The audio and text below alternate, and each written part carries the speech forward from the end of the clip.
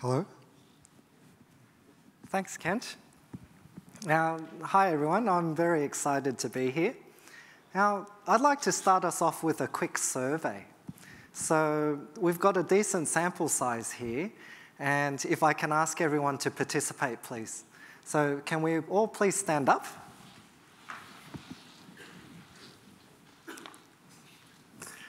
Okay, my first question is, please stay standing if you have thought about starting a business. So if you have ever thought about starting a business, please stay standing, otherwise please be seated.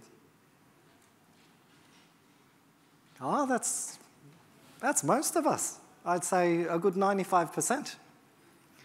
Okay, well, the next question to those still standing is, if you've actually started the business, please remain standing. Otherwise, please be seated. We're probably down to about 10%. Okay, and the final question to those still standing is, if you used actuarial techniques in your business, please remain standing. Otherwise, please be seated. Fantastic. We've got a good handful of us, probably half a dozen or so.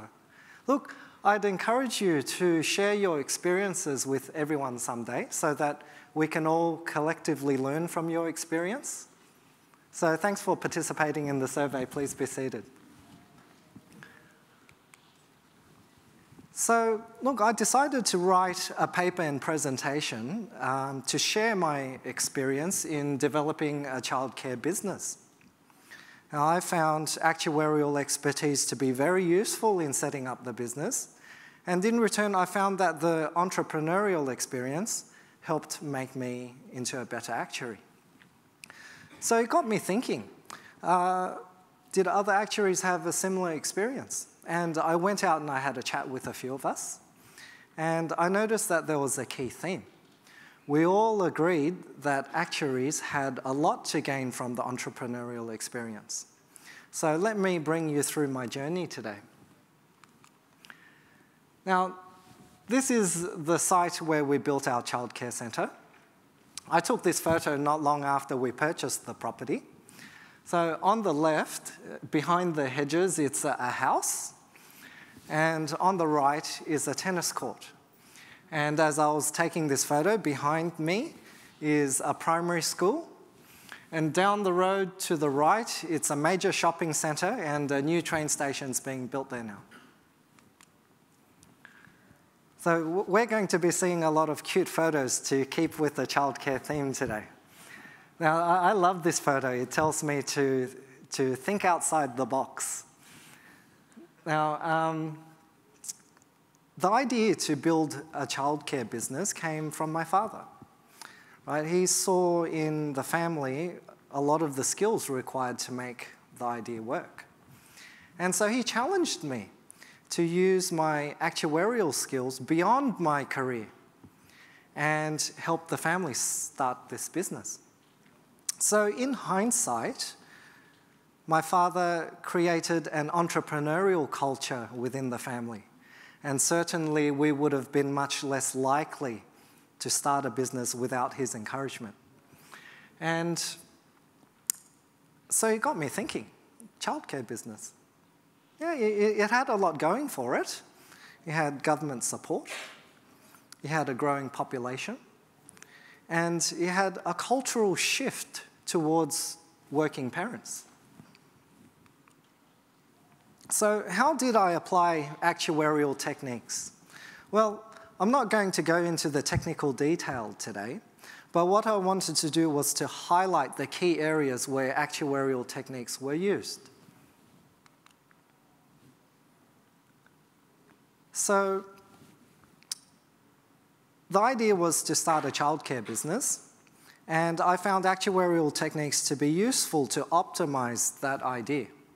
So one of the things we had to optimize was location. And there were a few key variables. You had childcare fees, which varied from suburb to suburb. You had property prices, which varied greatly from suburb to suburb. And you also had demand, which varied from suburb to suburb. So I went and I gathered some data. So some data I got online. I went to get childcare regulations, and I also got development control plans. And other data, I went to consult experts. So I consulted an architect, and he gave me details on construction costs and also site selection. I also went to chat with real estate agents who gave me details on property prices. I also surveyed childcare centres, and one of them was very helpful. They even gave me a detailed breakdown on their operating expenses and their capital expenses. Now, of course, not all childcares were so forthcoming in providing their data, and indeed, at times I had to go undercover with my little niece. And so we got details on their childcare fees and their vacancies. So with all this data, I created a model. And that model showed that the childcare centre needs at least 56 places to have the scale to meet our profitability criteria.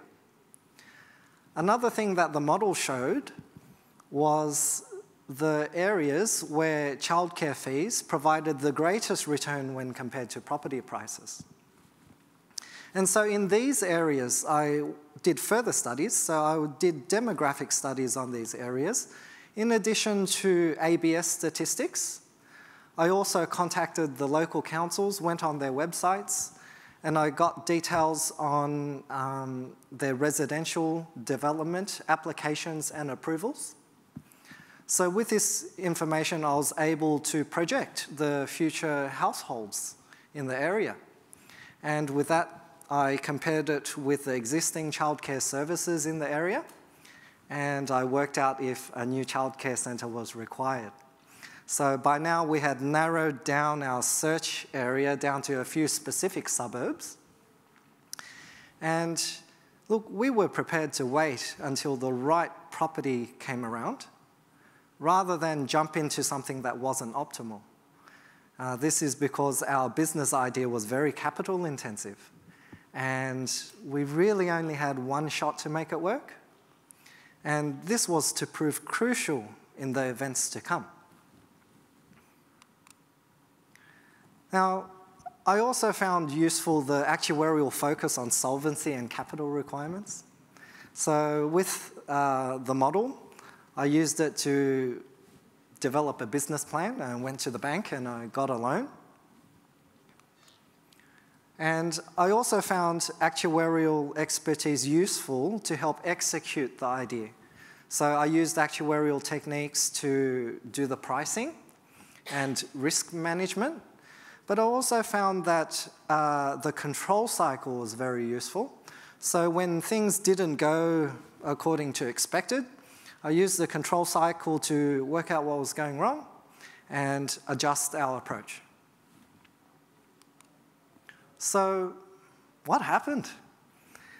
Well, even though we planned very carefully, it was an 8-year struggle, but we finally made it across the line. Looking back at the experience, I see a series of mistakes, a series of learnings, and adjusting our approach to make this business work. And therein I found out what was the core of the entrepreneurial experience. It was, bruised and battered. It's all about finding solutions to these setbacks. And so let me bring you through the key events. So, look, to help execute our idea, we needed to consult with a lot of experts. So we had architects, we had engineers, we had lawyers, we had real estate agents, we had certifiers, we had builders, project managers. Now, the architect that we decided to go with They drew beautiful designs, but they had no experience in childcare. So while they drew us a gorgeous building, it was over-designed. They drew us walk-in fridges. We had commercial-grade kitchens. We had automatic doors. And we had these really funky lights that shot the beam up to the ceiling and reflected it back down to the ground. So when we went to builders for tender, the cheapest quote came in at double our construction budget that we told the architect. So in that, we learnt our first lesson. We learned that experience is a commodity. It can be bought. And it's much cheaper in terms of time and money than hiring inexperience. So with that lesson in mind, we went to look for an experienced builder. Now, we were referred to this builder who, they actually developed childcare centres and they ran childcare centres as well. And we did a due diligence on them and we visited a couple of their centres and we thought, oh, wow, fantastic, these guys are ideal. So they were a small operation, so that they had a builder, they had a draftsman, they had engineers, and they also had a relationship with their certifier. So what they said was, we will simplify the building design for you so that it will meet your construction budget, which they did very well. But they said, look, to make the construction process smoother, you let go of your inexperienced architect. We'll look after this. And so, look, more than 2 years later, that builder went into liquidation and left us with an incomplete and, building with a lot of mistakes in it. And in hindsight, we were exposed to a lot of risks that we didn't fully appreciate at the time. Firstly, there was a conflict of interest risk. There was a clear conflict of interest risk with having a related party certify the builder's work. Another thing was that we didn't have the expertise to go and review the builder's work. And we'd already let go of our architect. And then there were contract ambiguities, which meant that it wasn't very clear what we could do when things started to go wrong. So it actually took us quite a while before we could even terminate the contract. And finally, we didn't have insurance when things went wrong. As an actuary, oops. Yeah, I really dropped the ball on that one. And so poor risk management was our biggest mistake. And a part of me wonders if things would have been different had I done that ERM course. Yeah. So let me bring you through the site the day that we took it over from the builder. Now, this is the front of the building. And you'll notice there's like a big mound of weeds at the front. The roof is incomplete and leaking. There's just discarded materials everywhere. And you'll notice that there's a stormwater detention tank that remains uncovered. So someone could easily fall in there and hurt themselves. So what we did was we boarded everything up. We fenced the area off. We got insurance, just in case anyone hurt themselves. And we took some time off. Now, how much did this mistake cost us? Well, in terms of time, it cost us more than 3 years. And money-wise, it cost us a lot of money. But in my view, the biggest cost was opportunity cost. because we had lost the golden window where we could have gone in and built another centre in that area. Because indeed, a couple of years after I took this video, we noticed childcare centres building around us. Now, I love this series of photographs because persistence to me means it's like a child learning how to put on her shoes. Okay? We got a building consultant on site to tell us what was wrong with the building. And his comment to us was that this is incompetence on a grand scale. And he said that, and he recommended that even though the builder has gone into liquidation, he still recommended that we take legal action to sue the builder for his personal assets. Now, we had learned the lesson of opportunity costs already, and we realized, look, we only had this a certain amount of capital.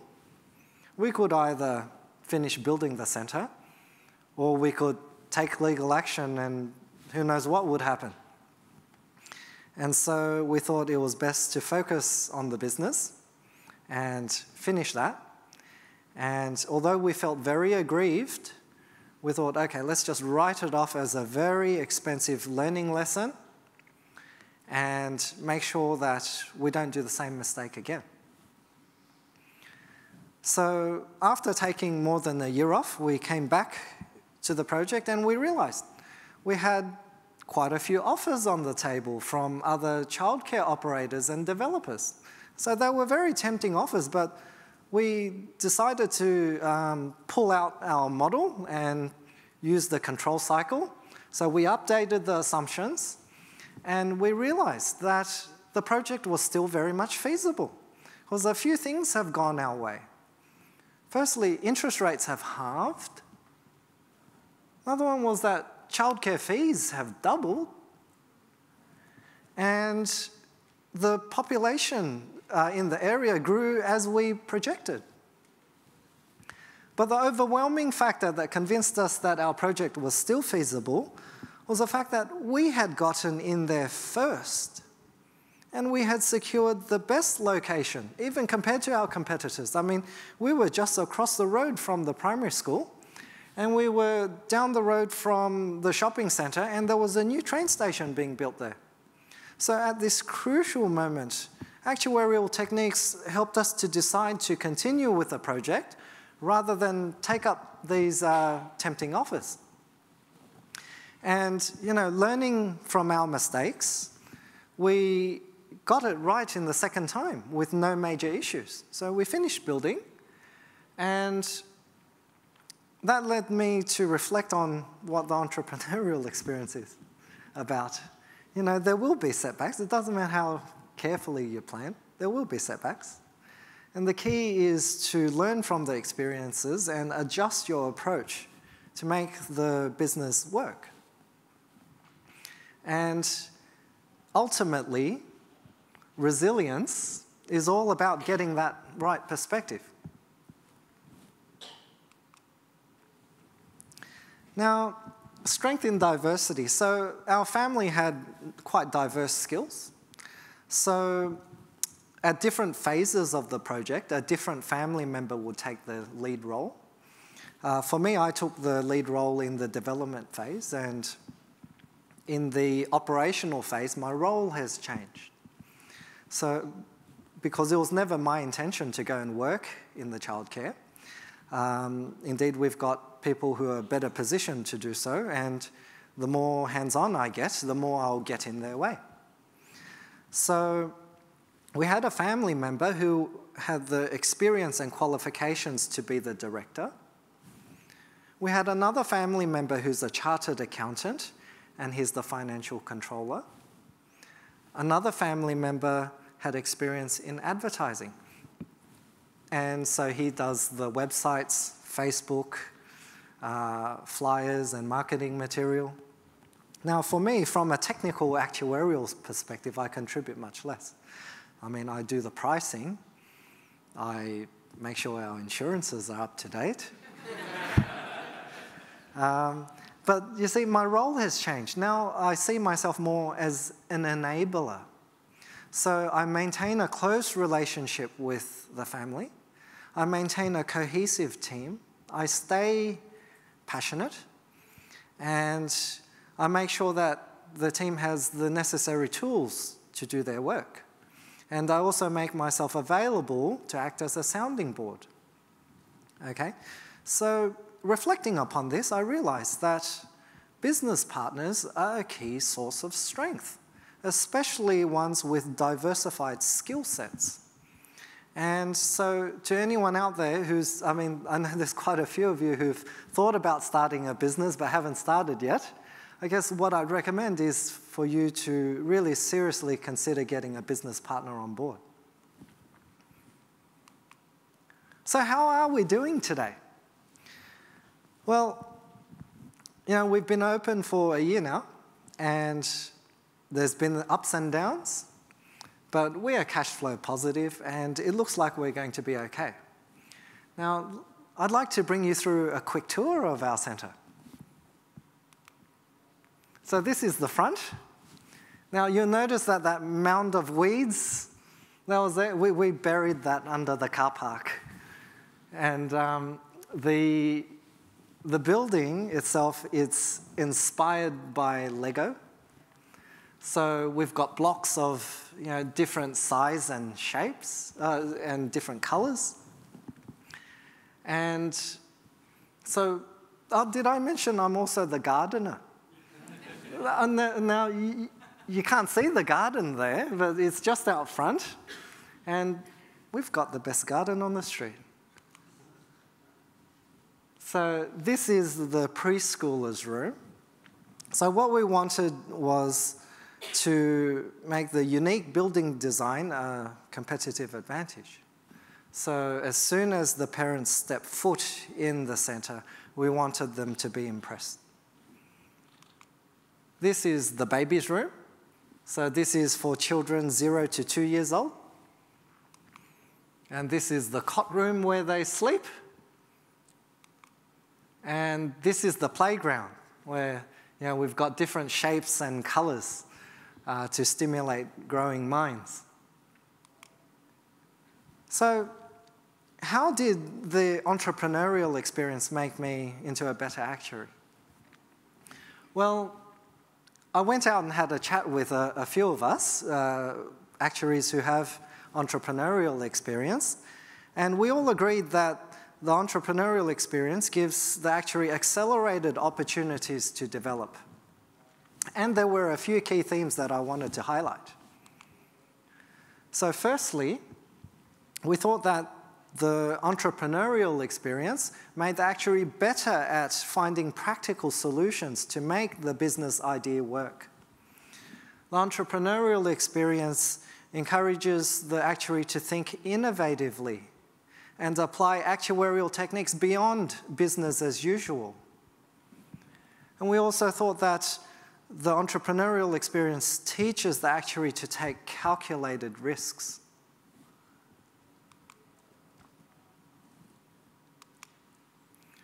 The entrepreneurial experience also teaches resilience because, starting a business, a lot of decisions have to be made and mistakes will be made. It doesn't matter how carefully you plan things, there will be setbacks. And the key is to learn from those mistakes and adjust your approach to make the business idea work. Now, that's no different to an actuarial career because you may get setbacks in your career. You may fail exams. You may be overlooked for a role. You may be made redundant. But the key is to regroup, stay focused, learn from the experience, and adjust your approach to move forwards. Okay, so be persistent, adapt, and keep moving. Another thing that I thought the entrepreneurial experience teaches is leadership, because it teaches you what the strengths and limitations of actuarial techniques are. And indeed, you have to go to consult other experts who are better positioned to provide the advice than actuaries are. And this teaches you how to be an enabler, to enable them to provide you with such advice. And indeed, for me, in my career, it's made me into a more effective team leader and manager, and it's prepared me well to manage more senior staff. Another thing that the entrepreneurial experience requires is that you work with professionals of different backgrounds. So to communicate with them, it's more effective to communicate in simpler terms and in non-technical language. And you realize that what they want to know, what they care about, is what you have to recommend, rather than how you came to that recommendation. So, you know, we had quite a few people here who were thinking about starting a business. So what would I recommend? How would I recommend you approach entrepreneurialism if you wanted to get the experience? Well, I like this picture as well. This is one of my favorites. It's kids starting a lemonade stall. You know, start small, start early. Now, what I learnt about entrepreneurs is that they combine 3 key elements to start a business. That being an idea, capital, and expertise to execute. But crucially, none of these elements have to belong to the entrepreneur. Indeed, I learnt a new word in doing this presentation, the intrapreneur. It's simply somebody who works in an entrepreneurial capacity for their employer. So that's one thing I'd recommend to people who want the experience, is to consider intrapreneurialism. Okay, and here I would like to clarify that an intrapreneur is different from a business manager, who is somebody who runs the business. But what would I recommend for somebody who really wants to start a business to go out and do something completely new? Well, what I'd recommend is this, that you leverage upon your actuarial expertise as a competitive advantage, and you combine that with entrepreneurial instinct. So on one hand, you don't want to overanalyze things, but on the other hand, you also don't want to make, you know, rash decisions based on gut instinct that prove to be fatal. The balance, there's a balance there, and it lies somewhere in between, and it would vary from opportunity to opportunity. And part of me recommends, part of me wonders if our first builder could have used some actuarial advice. Another thing I'd recommend is to get business partners. So ideally, it's a business manager who has expertise in that field, and someone whose skills complements your own. And finally, I'd recommend limiting any potential conflict of interest with your actuarial career. Now, unless your business idea is to go start an insurance company, usually that conflict of interest is usually in terms of time and availability. Now, I wanted to compare my approach to entrepreneurialism with entrepreneurs of different backgrounds. So I had a chat with a few of them, and I realized that they used a lot of entrepreneurial instinct and very little of the analysis. Now, indeed, one IT entrepreneur I interviewed, he's got a very interesting business. So he does e-commerce platforms to which other businesses would subscribe to. So he said to me, "Kevin, I don't do any numbers. I don't even do business plans. I do action plans." So what he does is that he would make the product, he will develop the product first, and then he would go and look for customers. and he would adjust his products according to the customer feedback. Now, they call this type of approach the ready, fire, aim approach, where it works well in a fast-developing industry where there's relatively low capital requirements. So, if you can imagine a very fast-moving object and the entrepreneur just shoots, bang, bang, bang. And then he watches where the bullets fly, and then he adjusts his aim accordingly, and bang, bang, bang. You see, that approach wouldn't have worked for our childcare business, simply because the capital requirements meant that we only had one bullet. And so we had to aim very carefully before we fired, and we had to make sure that we hit the target. Now, another interesting approach to entrepreneurialism is charities and pro bono work.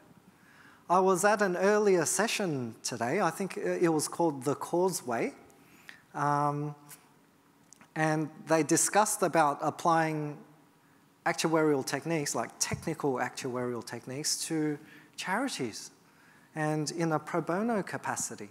So I think actuaries have a lot to gain from that experience. And certainly if anyone is interested in donating their time, I'd recommend that you contact Hayden Bernal over lunch. So look, this conference is about reimagining the future. So I would like to leave you with some visions today. Firstly, for members, I say, imagine actuaries working in all industries. Imagine all industries are considered traditional. And I say, imagine that there were courses to teach about the actuarial way of doing business. For the Institute of Actuaries, I say, imagine the higher profile, the enhanced reputation across all industries. Imagine having a culture of innovation, and imagine having the infrastructure to encourage and support actuaries to move into non-traditional fields. For employers of actuaries, I say, imagine the competitive advantage and innovation you have with a team of actuary intrapreneurs. And imagine those actuaries adding value to all areas of your business. Okay, well, that's my presentation.